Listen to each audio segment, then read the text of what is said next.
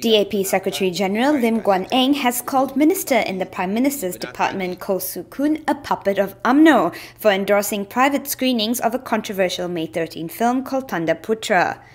I know that this is your final days as Minister, but please end it by talking sense and logic. Koon has shown once again,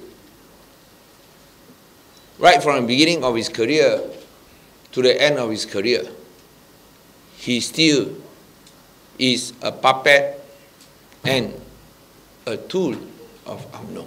Guan Eng argued Tanda Putera was a racist film, and if it could be screened, so could pornographic movies as well. If public screening is banned but private screenings are okay, because it's only to invite guests, next time if you have a porno video film, public screening banned but private screening okay.